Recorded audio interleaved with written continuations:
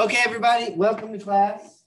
Today, we're going to continue our lesson about the growth of the city or urbanization in America. Now, as the United States grows in industry, the cities grow as well. And we talked about this a little bit, but cities grow in two different directions, outwards and upwards, okay? As more and more people move to the city, you have to find places for these people to live. And so different cities develop differently because of the geography around those cities. For example, New York City becomes famous for extremely tall skyscrapers, which are made possible through the stronger steel that we talked about last week, through the Bessemer process. But New York City, part of why it becomes so full of skyscrapers is it's an island. And as an island, there's not that much land available. And so the cost-benefit analysis tells people that it's cheaper to build tall buildings that have smaller footprints than large sprawling buildings with wide footprints because of the price of land. In other places like Chicago, which is much more open and less constricted by geography, you see that city has tall buildings in the center, but it's much more of a sprawling city. One of my favorite historians is this guy named William Cronin. He is a very famous environmental historian, and he writes a lot about how humans have shaped the environment, how the environment has shaped humans, okay, and how a lot of history is the interaction between people and the natural world. And even in big cities where you think nature is almost like extinct, except for like in parks, nature has an influence on major cities. And so Chicago, he wrote this book about nature's metropolis. Chicago becomes very quickly one of the fastest growing cities in America because it's seen as kind of like the gateway to the west and to the east. If you look at geography, up until the advent of railroads, waterways tended to be the best source of transportation. So most of our major cities in America were on the coast, okay? Places like New York, Philadelphia, Boston, Baltimore.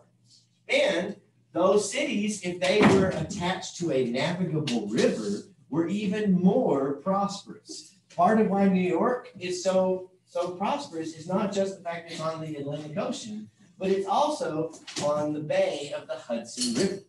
And so the Hudson River is a navigable river. That means you can sail boats down it, and you can get all the way into the interior of New York.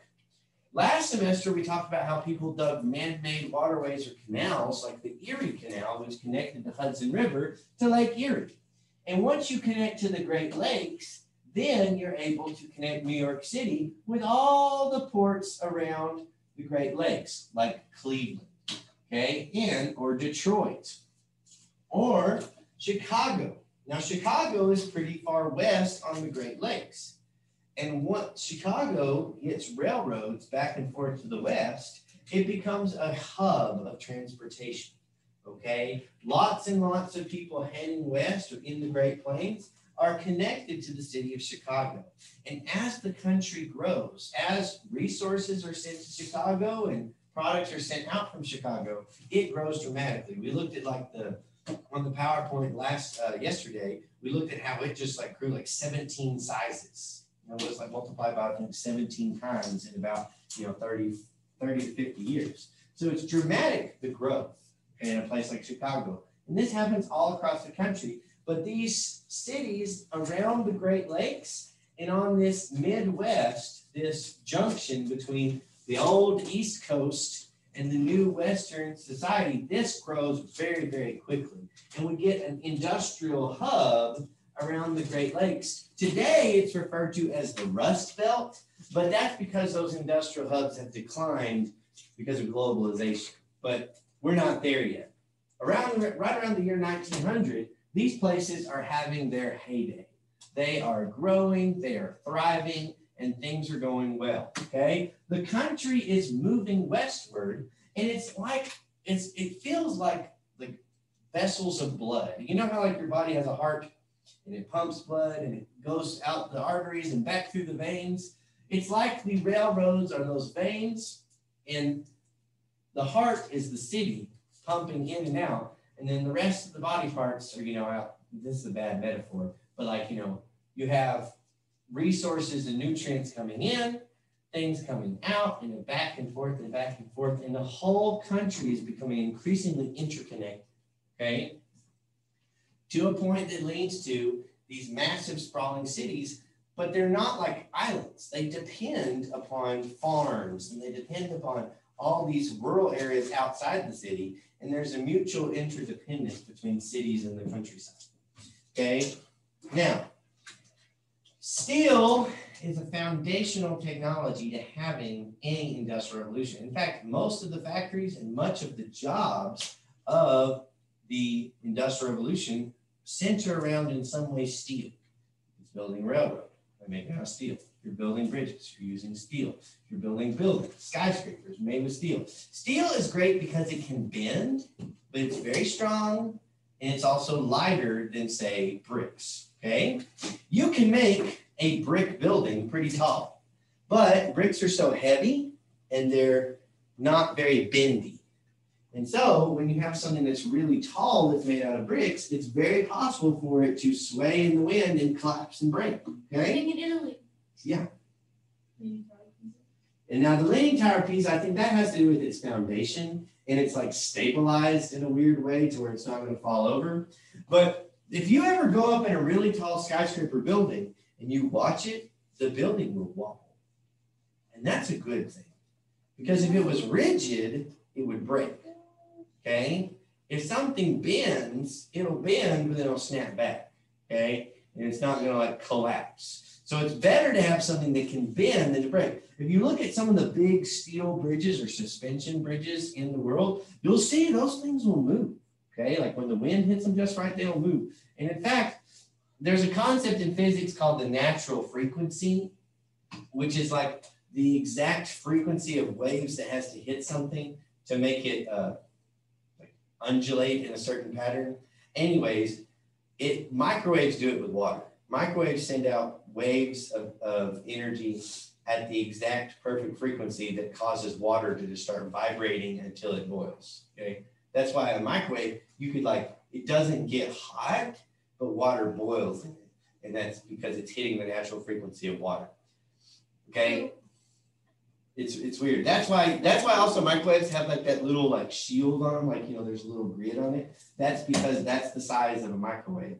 And so anything, if it had bigger holes, the microwaves would get out and, you know, could fry stuff. But you can actually hit bridges. You can look up bridges being hit by wind at like the natural frequency, and all of a sudden the bridges will just start doing this thing. They'll just like, yes. And look it up. It's a real thing. And anyways, but most of the time, bridges are designed to sway a little bit. And that's because it'd be better if it swayed than if it just collapsed. And so you're able to build things like massive bridges, like the Brooklyn Bridge and others that allow for more and more transportation, bigger cities, more efficiency, okay? People can live in different parts of the area around New York and like get back and forth using the bridges, and it can make the economy more efficient, okay? And this also creates a lot of jobs in construction. One fun fact, it's not really the most exciting thing, but the Brooklyn Bridge, when they were making it, they were having a horrible problem with like people falling off and dying while they were working on it. And eventually they put a net underneath the Brooklyn Bridge to like catch workers if they fell so they wouldn't die. But actually the number of people that like fell once they put the net up like decreased. Because many people believe that because since the workers knew that they had a safety net to protect them, they were like more relaxed and less jumpy. You know, when you're freaking out, like if I make one mistake, I'm going to die, then you're freaking out, then you actually might make a mistake more easily.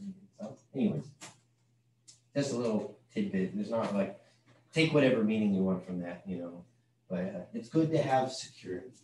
Okay. Oh, elevators are important. Okay.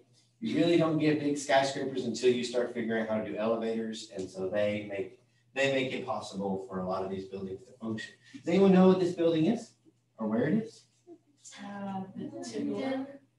This is in New York. This is, I forget what the exact name of this building is, but it is on Times Square. Okay. And so that's one of the early skyscrapers. Today, this building is like covered in billboards. And this is Times Square, New York, but back in the Gilded Age. Of it today. Yes, please. So like today, before and after. Yes. So look, This is the building in Spider-Man where the Daily Bugle is, but I know that that's not in reality. Okay. Triangle building on Times Square. What's a building called? The Flatiron Building. That's the Flatiron Building. Today, it's that's it back in the day. Today, it's like covered in, or there's billboards all around it. Okay, that's Times Square. We'll just look at Times Square in New York.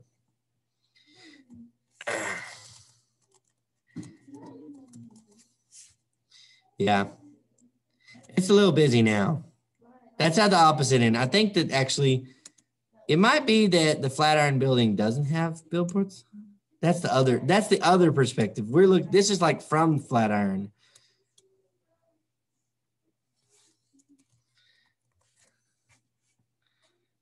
Okay, so they don't have as many, that the billboards must be on the other side. Oh, well. The billboard, this view must be you standing at Flatiron, and then this view must be the other way around looking at Flatiron. But anyways, it's still there. All right. So there you go. It's changed a lot, but in many ways, the city is exciting. And these marvels of technology are really fascinating to behold. And for people that are well off, living in the city is really nice.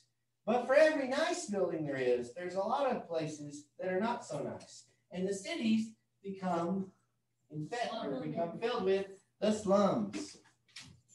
Look. How's it going, Dr. Bauer? There you go. All right, so as the city grows and develops, we see a disparity between like extremely prosperous and average ordinary people. Like we talked about factory working conditions. A lot of people, were able to find places to live and places to stay, but they found places to stay in things called tenements, okay? So tenement, don't know how to spell that. This is my college class, by the way, Dr. Bauer. Tenement, spelled T-E-N-E-M-E-N-T, okay? A tenant, that's the root word. It's a rental property. Okay? A tenant lives in a tenement, okay? And the landlord owns the tenant, okay? It's like tenants are people who rent property. But tenements in the Gilded Age are typically thought of as, we don't think of them just as like a rental apartment, okay? When you hear the word tenement and you think about the Gilded Age, the connotation is a crowded apartment, typically with multiple families in the same dwelling, okay? A lot of times, to make rent, several different families might rent the same like apartment area. And you might have such a crowded situation where there might be only one or two like kitchens or bathroom facilities in one floor of an apartment. And it was common to see things where, say you have 3 or 4 single guys that share an apartment. The guy who works the day shift and the guy who works the night shift, they may share the same bed and just like rotate. One guy's at work, the other guy sleeps. One guy comes back from work, the other guy goes to work. And they use the same bed, they use the same room, they use the same facilities because they're so crowded. And that's partially because of supply and demand. We talked about this before. When the supply of a good is high, and the demand is low, then the price of that good is low. Okay, so there's a lot of people in New York City or in Chicago. There's not as much demand for workers, so the wages for those workers is going to be low. But if we flip it and we have high demand, there's all these people that need a place to stay, but it takes a while to build all the buildings for them, so the supply is going to be low. What's going to be the price? What's the price of an apartment going to be? It's going to be high. It's going to be expensive. Okay, so because you're going to be seeing all these crowded apartments and all these crowded cities, it takes a long time to build all the housing for them. And there's just simply not enough. Have a good day, Dr. Bauer. You guys, good looking play. Thank you, sir. And if there's not enough, it's going to be expensive. And you're going to have situations where people are sharing, okay? And so we have the slums. These slums are typically crowded. They're typically nasty. They're typically places where you see a lot of disease. You have all these, they're not social distancing, okay? All right. You see all these people crowded on top of each other, okay? It's easy for diseases to spread. Also, remember, this is a time whenever work conditions aren't that great. So if you're sick, it's not like you can get paid time off. So a lot of times people, when they're sick, they can't afford to go to a doctor. They just keep going to work. And so that can lead to spread. This is also a period of time when crime is common and easy to do because you're so crowded, it's easy to get lost in a crowd. Okay? People tend to be worse in big crowds. People tend to be worse people in big crowds because there's this ability to lose yourself in a crowd and do bad things. That's why like average ordinary people don't just go up to Target and like steal televisions. But when you're in a big crowd of people and everybody else is doing it, you can do it too, okay? You can slip away in the crowd. There's also not enough social services, okay? A lot of these cities grow so fast and their fire departments don't grow at the same speed. Chicago has a nasty, nasty fire right around the turn of the century. Like that's apparently was caused by a cow kicking like a gas lantern, okay? But this fire burns down basically almost all of Chicago, okay? And lots of people die and they have to rebuild the city almost from scratch. But part of the problem was they didn't really have a good enough fire department, okay? There's not enough police departments. There's not enough sewage systems, okay? I'm on the city council of Como, all right? And so I have a little bit of understanding how this works, okay? When people poop and they flush things down the toilet, it's got to go somewhere. When people drink water, it's got to come from somewhere.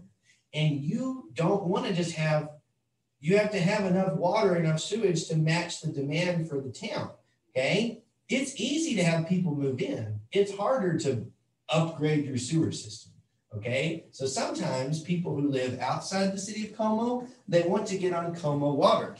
And if they do, usually sometimes the city will say no, because we don't want to like use up all the water for the people living in the city of Como for people who live outside the city of Como. And if someone who lives outside the city of Como gets water from the city of Como, we usually charge them double because, you know, they don't pay city taxes. If you live in the city, you pay the taxes, so, you know, you get the water cheaper. Anyways, but listen, like that's an issue. And in big cities, it's even more important. How do you create sewer systems, water systems, fire departments, police departments that match the rapidly growing size of cities? Okay, Chicago like grows by 17 times. They're going to need 17 times as much social services, okay? And those don't really exist. They don't grow as fast, okay? So life in the city isn't always fun and nice. And you know it's got to stink because a lot of these places, they have very limited indoor plumbing, okay? And so there's jobs like the night soil people who like, so what do? You go to the bathroom, right? You're laying in bed, you got to go to the bathroom. Okay, there's no toilet, or if there is a toilet, there's only one on the whole floor. So it's very common to have a chamber pot, okay, which is like a little bucket under your bed that you do your business in. Yeah. Okay, in the morning, you got to take care of the stuff that you did. There's different options. Some buildings might have like a basement or like a repository where you dump your stuff. Some people might just throw it out the window, okay? There was a job, like, you know how there's garbage men? There were night soil gatherers and night soil. Okay? So night soil people would come by buildings, you know, early in the morning and collect their poop. And then they would go and, you know, put it places, I guess people might use it for different things. There's uses for poop. But anyways, you know, there are people that like, that was their job. They had to gather it up before you, because that's something that you might do if you don't have adequate like plumbing. Okay, now over time, they do catch up, but there's a period of time where it's pretty nasty. That's part of why, you know, if a man and a woman are walking down the street, the man is supposed to walk closer to the road, and the woman is supposed to walk closer to like, you know, the houses or the yard or whatever. Because, you know, a lot of times the poop stuff would like just collect in like the ditches, or, you know, you've got a period of time where there's horse-drawn wagons still being drawn across the city, you know, horses poop. Okay, if a cart or something comes by and it splashes poop water, the man chivalrously is supposed to, you know, take the hit, and the woman does, you know, that's the idea, all right? So, you think they ever got poop like thrown on them? I'm sure that it has happened. I don't have like a specific example, but I'm sure that it happened. Anyways, so, all right, Lemon. Now, this picture, I have debated taking it just off the PowerPoint because in the past I've taught this lesson about the Gilded Age, and kids will write essays like, the Gilded Age was bad because people were always putting their babies in cages. And that's not the point. Not everyone did this, okay?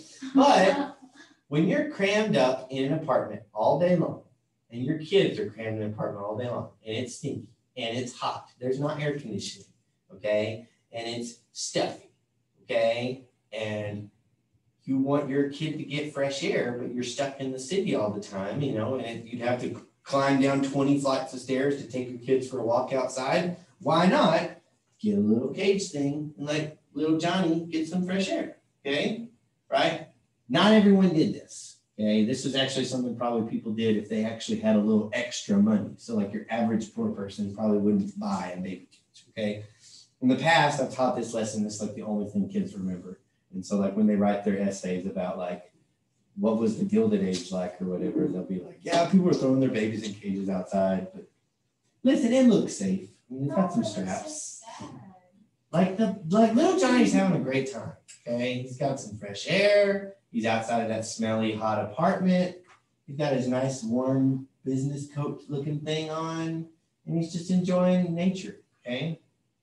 Like when you have kids, don't coop them up all inside all day. Kids need sunlight and air, fresh air. You know, open a window. Let them go outside. Okay, be good for them. What do you mean?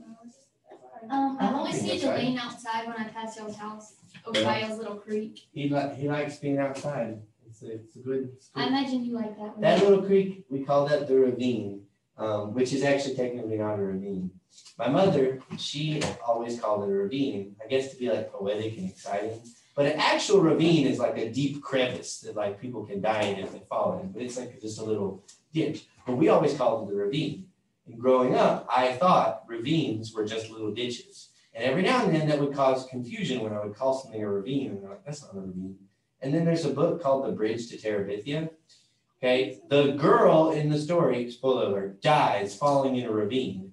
And as a kid, like, that doesn't make sense. It's like, why they just stand up? But actual ravines are like deeper. Anyways, just a weird little thing. All right, we're running a little bit low on time, but basically, life in the city for people that are well off is pretty nice. But for a lot of people, their living arrangements were squalor, just getting by, okay? It may be if everybody in the family works and you share an apartment with another family that's nice, you might be able to afford to pay rent every month and take care of your basic needs. But if just a few things go wrong, you might end up out on the street in some kind of shack, just barely scraping by, okay? All right, tomorrow, I want to teach y'all all about political machines. And so try to see what you can learn about it. We're going to stop now because I know y'all are about to go to your big, so we'll stop there.